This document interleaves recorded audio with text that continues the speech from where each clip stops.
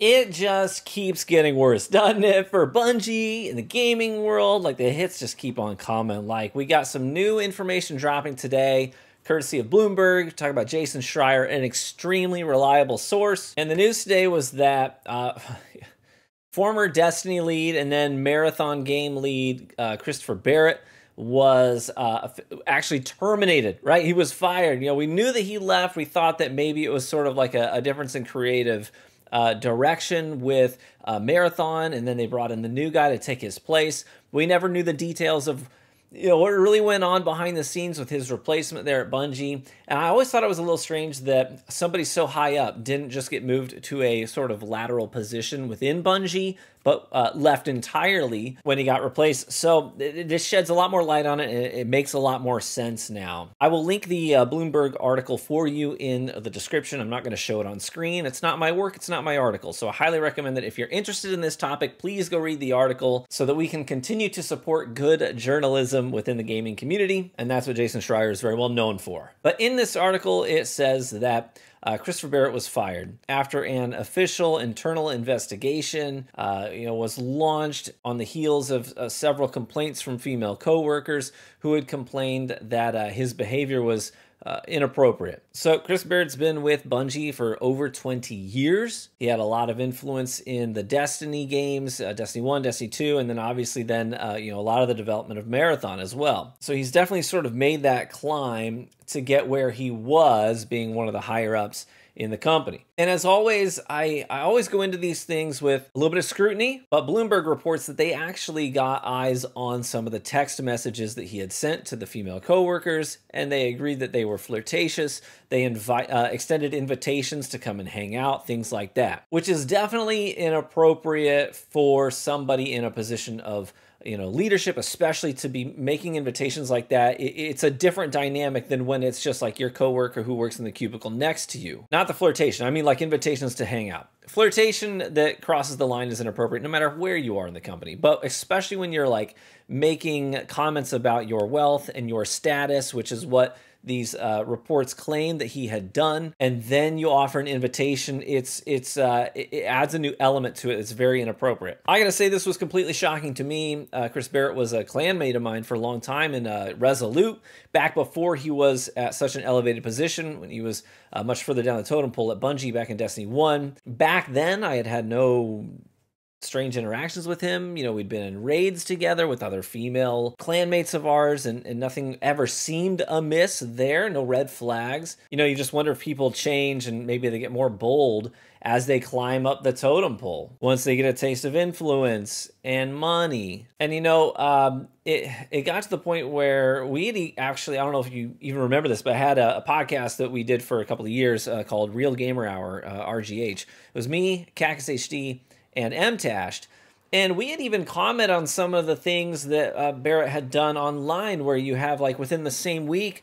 where they're talking about having to lay off employees at Bungie. Within the same week, he's posting pictures of the brand new Porsche that he bought his wife, and it just seemed really inappropriate and out of place, given the context of what was going on at Bungie, for so many people to lose their livelihood, and then a guy higher up to be like, brand new Porsche this week, baby. And so there were definitely some warning signs that maybe the growth to wealth and influence may have been affecting his character. Not that that's a scapegoat, as more as it is an explanation, not so much an excuse. His rise can certainly explain the change of character. It doesn't excuse it at all. And so beyond just having the Bloomberg having eyes on the text messages themselves and verifying that they were inappropriate, we even have a tweet from Tocom. This is interesting to me specifically. Tocom used to be as part of the Crucible team at Destiny 2. He then got moved over to Marathon. He's like the runner team lead over at Marathon, so he would have been working directly for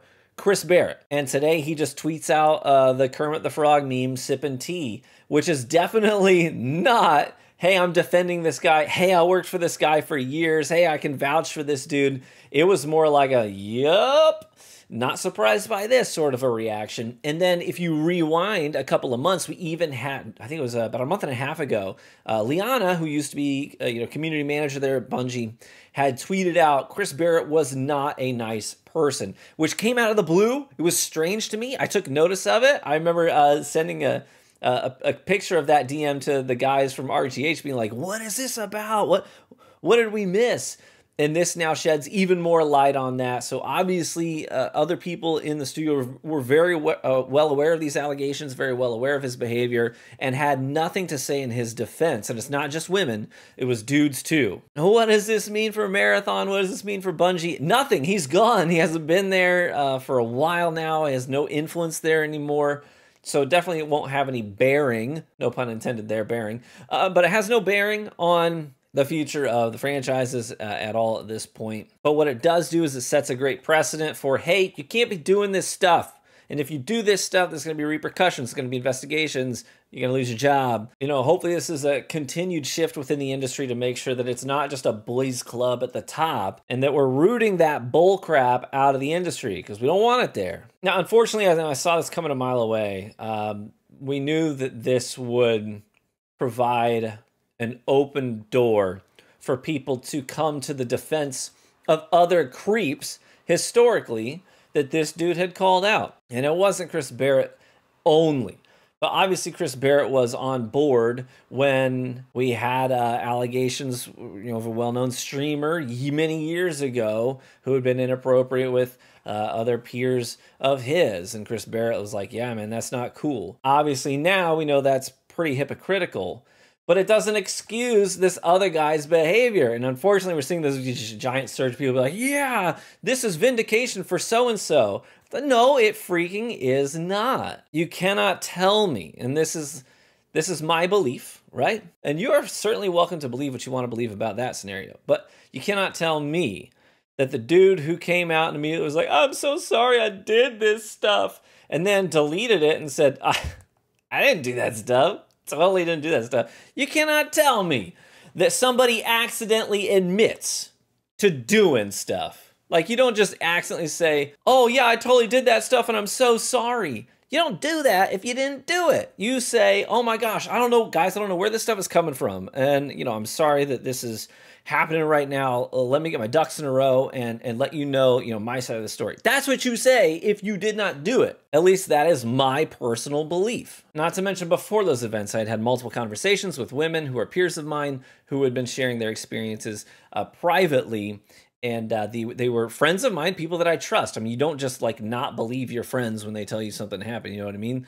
What kind of a friend are you if you don't stand up for your friends and believe them when they tell you things are happening, especially when it's multiple of them? So much so that when one of those things happened during an event hosted by a certain children's hospital nonprofit, they banned this individual from being on their premises. He's not even allowed on their premises. At least that was the report at the time. So anyways, please do not use the inappropriate actions of one individual to excuse the inappropriate actions of another individual. Now again, believe what you want to believe. I'm not going to go out there and say that my beliefs are always 100% factual, but they are my beliefs, and that's where I stand on them. Inappropriate behavior is inappropriate no matter who you are, and no matter how many other people are doing that same thing. At the end of the day, I think that we are responsible as a community to weed out people who would abuse their positions, influence, money, wealth, whatever it may be, to take advantage of their coworkers, women or otherwise. And I certainly hope that Bungie is able to set a new standard within the studio for what is okay and what is not okay. At the end of the day, the healthier the studio is and the community and the atmosphere within those walls, the better the product that they're going to be able to ship